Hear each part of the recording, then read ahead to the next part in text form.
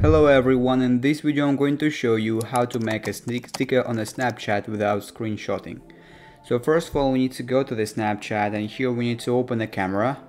So now we need to take a snap, to take a photo, anything we want. So now here we have the menu on the right side of the screen, and here we will see the fourth option with a little scissors icon. We need to click on it.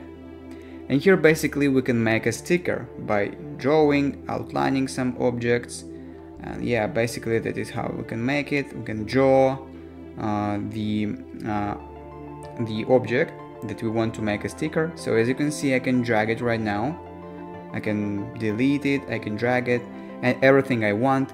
So now to find all these stickers that you made, you need to click on the on your sticker icon. In the right side of the screen you can see the third one, and now all the stickers are open. Here we need to choose a scissors icon, here the scissors section, and as you can see here are all the stickers that you created using scissors in the photos.